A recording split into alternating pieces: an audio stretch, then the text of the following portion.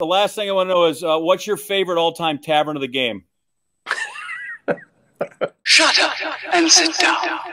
I think they're all great. Gosh, I can't. You put me on the spot. I wish I'd known this question was coming. There was one that was like very double entendre, and I can't remember the name. And it was just hearing Rock read it, I couldn't breathe, and I can't remember what it is. Damn it! I'm gonna have to. You can text it in. I will think of it, and I will tweet a response. But it was something like "High Hard One" or something. I can't remember what it was. Oh, by the way, that's unique too, along with Euchre and the logo, right? The Tavern of the Game. I know people that will send me a text like, "Have you seen tonight's Tavern of the Game?" They like it's one of the best things going. And everybody thinks Rock chooses those, so I constantly bust his chops about it. Like, hey, well, which one you going with tonight? And then people are all mad because he's like, "Oh, you picked that one last week. We just had Oconomowoc."